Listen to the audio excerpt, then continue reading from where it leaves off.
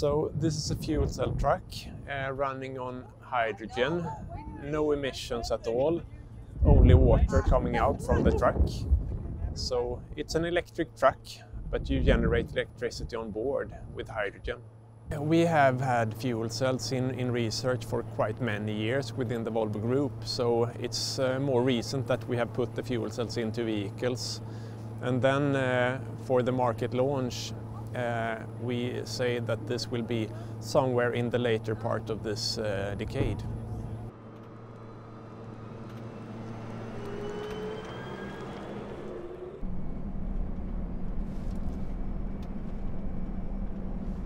It's a couple of hours now. And we also made some... That's impressive. Yeah. When you're inside the truck, you can notice that it's very silent and you do not have the vibrations that you have in a diesel truck. And this is, of course, really beneficial for the driver, but also for the people around the truck on the outside.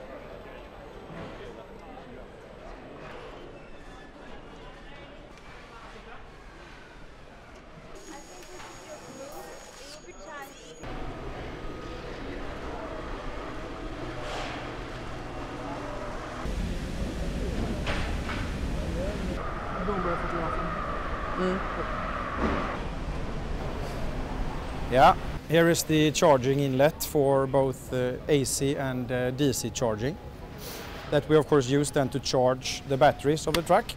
And the batteries on the truck you can see over here. So in this configuration you have 6 battery packs that totally gives you 540 kilowatt hours. I mean, the biggest difference is that you have other modules that you need to fit into the same chassis, and that has been the big challenge from the beginning, to utilize the space we have along the chassis to actually fit the new modules. Instead of fuel tanks and urea tanks and muffler, you have batteries, and instead of the diesel engine you have the module under cab.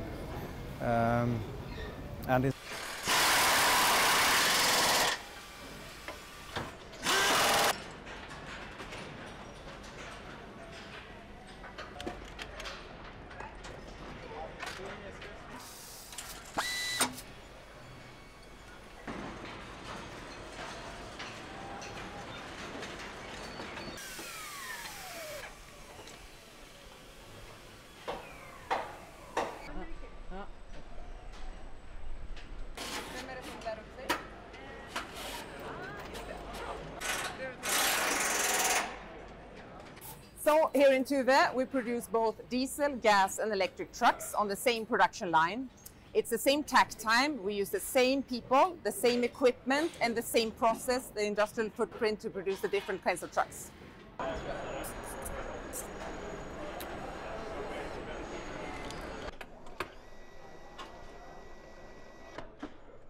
This area that you see here is the only new area that we have built in the plant. So we take in the batteries here from Gothenburg, and this has been operated now since almost a year, I would say.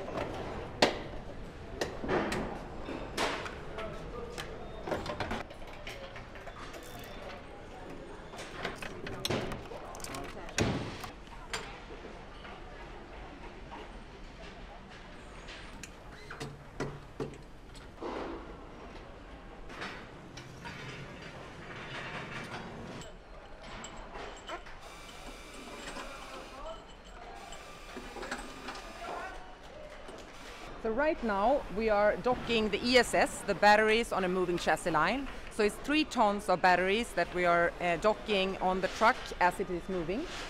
So one of these packs weighs about 500 kilograms, so it's 3 on each side. So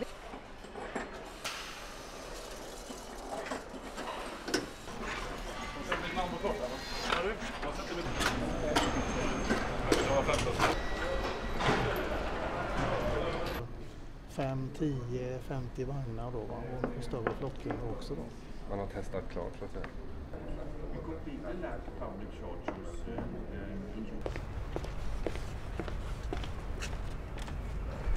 So in 2030, 50% of the volume that we sell for Volvo Trucks should then be zero-emission vehicles, battery electric or fuel cell electric. And in 2040, everything that we should sell should then be zero emission. And we are looking forward to there will come more charging infrastructure, for example, and that is also then why we are then doing investments into charging infrastructure together with our customers or together with our competitors, Triton and Daimler, to then have then approximately 1,700 charging stations around Europe. And they started really then to then take off or growing then in northern part of Europe and in North America. Now it's then moving into then southern part of Europe, and we also then having new markets in Africa, for example. We have also then Australia.